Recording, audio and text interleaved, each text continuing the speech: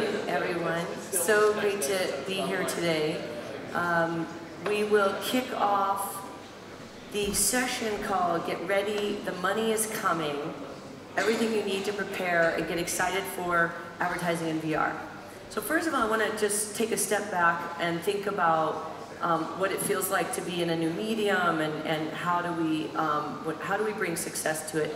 And I look back to 2012 in mobile, when a little United Kingdom studio called Natural Motion asked me to help them take their game, backbreaker football, to the brand marketplace. When I sat down with the team, I think they expected me to put a banner here, a billboard there. And what I asked for was to put Kentucky Fried Chicken in the football game. And the reason was that we had this marketer who really would capture the native experience in mobile games, allow their brand to be fun and playful. And we did a Kentucky Fried Chicken challenge. And when the player finished the challenge, they unlocked a special move for their avatars in the game, which was the chicken dance.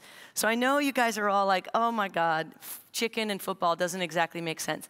But let me tell you, that was one of the first times I saw the game industry really take advantage of the revenue from a brand and the opportunity of the device to really have fun and be playful.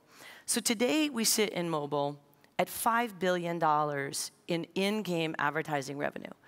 And as Carl Sagan says, sometimes you have to actually look where you are to understand how you got there. So at Unity, we believe that VR, AR, MR advertising can be even bigger than what we've all accomplished in mobile. So let's take a little look back at the history of advertising to help us take some lessons and make sure that we don't repeat the ills of the past. If you look at the known modern advertising was print and billboards. Classic advertising, now a couple hundred years old. It's the little script in your newspaper, in your magazine, maybe on the side of the road. Certainly was the beginning. And when the first immersive medium of radio came about, what did they do? They read billboard and print ads. Literally, the spokesman of the show would read the print ad until someone said, oh my God, there's so much more. We have the power of sound. And the jingle was created. And the jingle went on to make radio, which, by the way, even today is still a large revenue source, to be now, at that point, the most powerful ad platform around.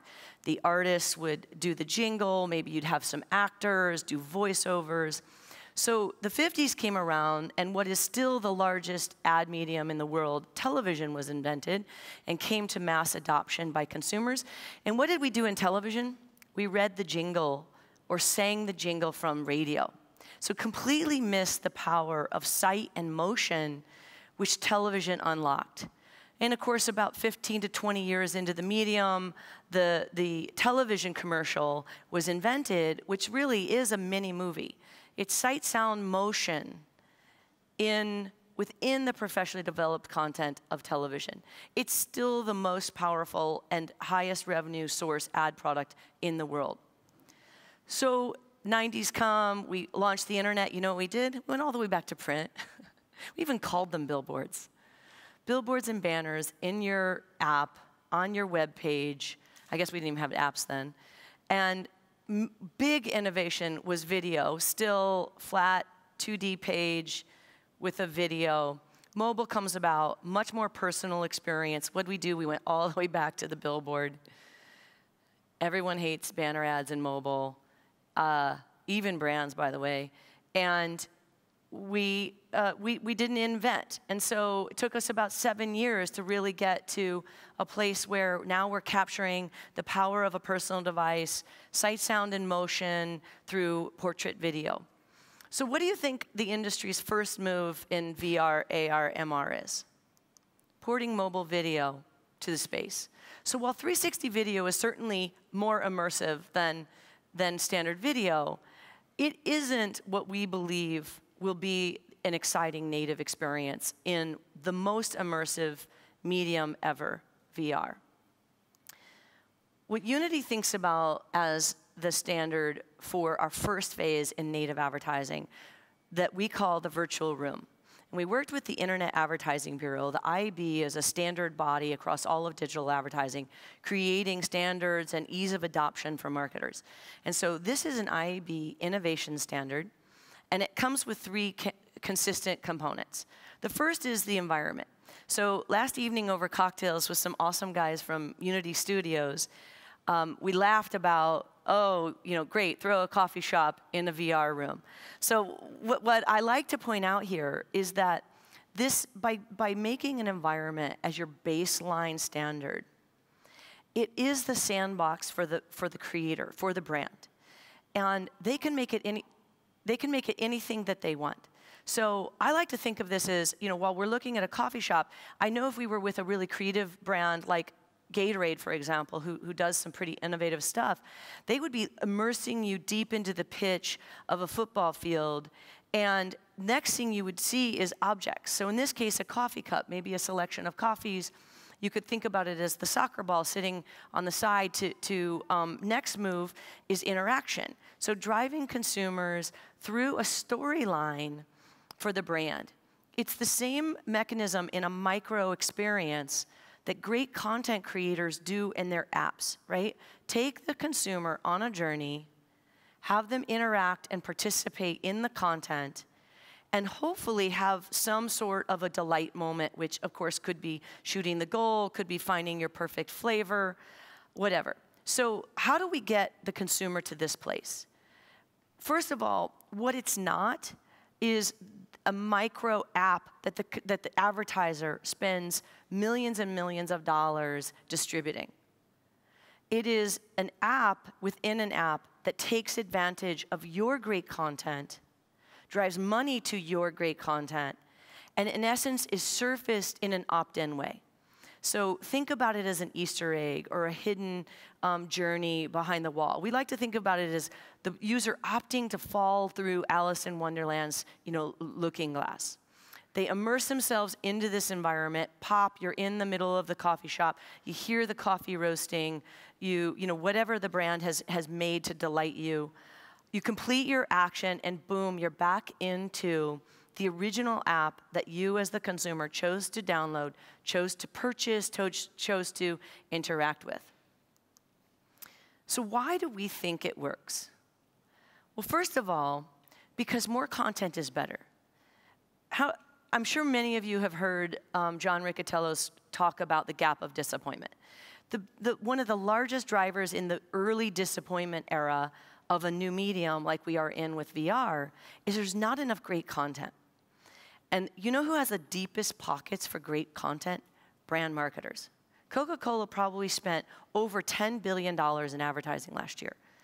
The first time I ever saw a mobile ad that literally brought me to sharing and showing people wasn't an app that I bought or downloaded to consume. It was a Mini Cooper ad. It was the perfect example of taking advantage of the device and making it personal to me, which was certainly new for native experience for mobile. The second reason we know it will work is that advertising has always driven content.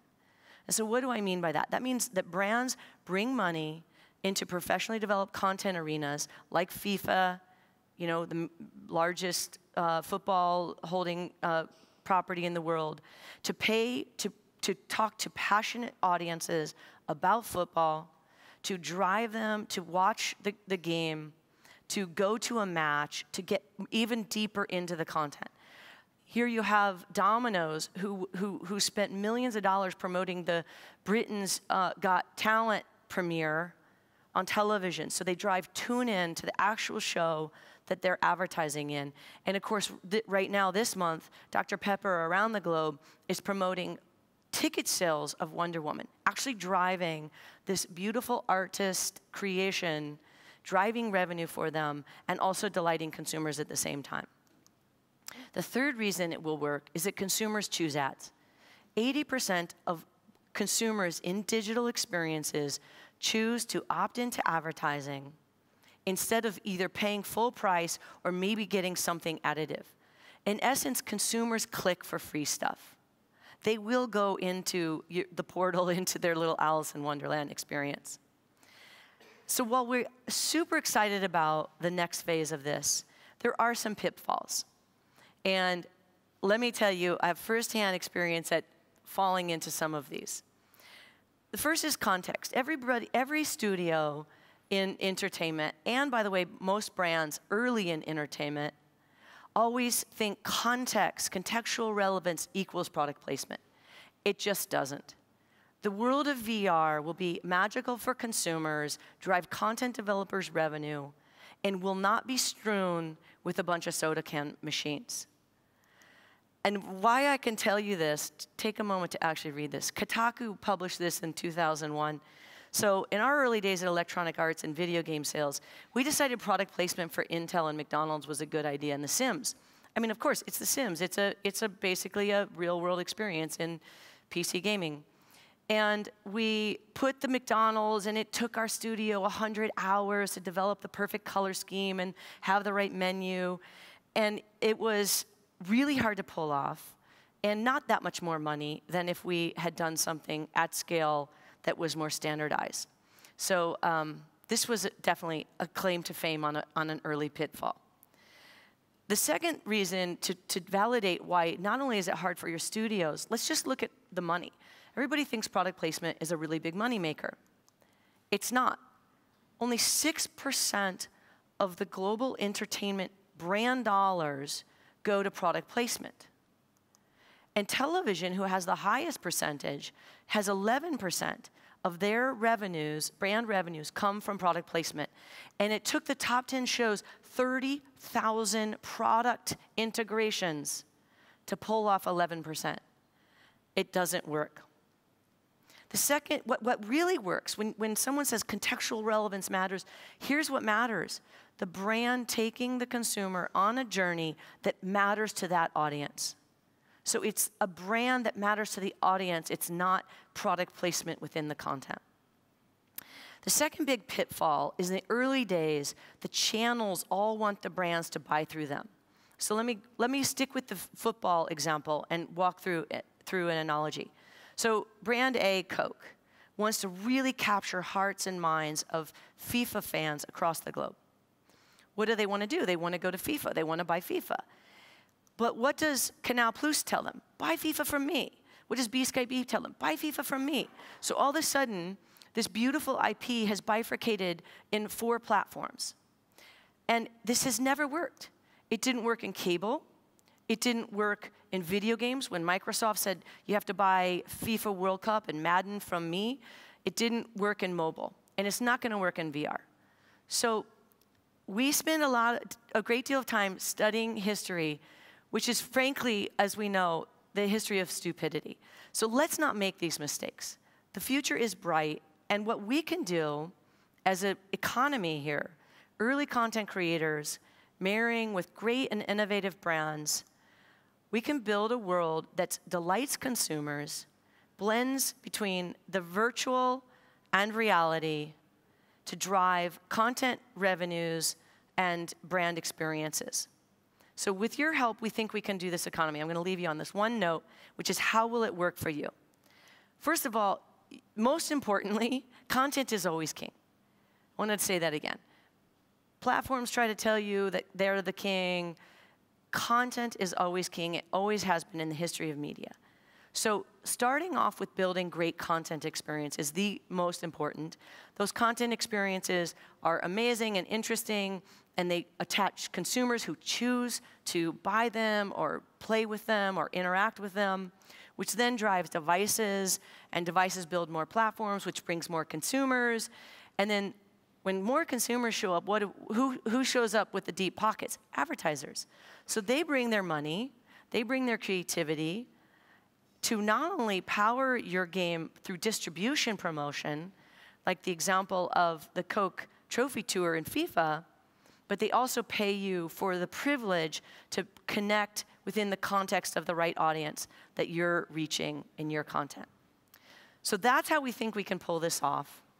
You're at the beginning of it, the most important phase of it, and at Unity, the Internet Advertising Bureau, we all really look forward to helping the economy get started so that we can move beyond this gap of disappointment and really start honing in. So thank you very much. I'll take some questions now.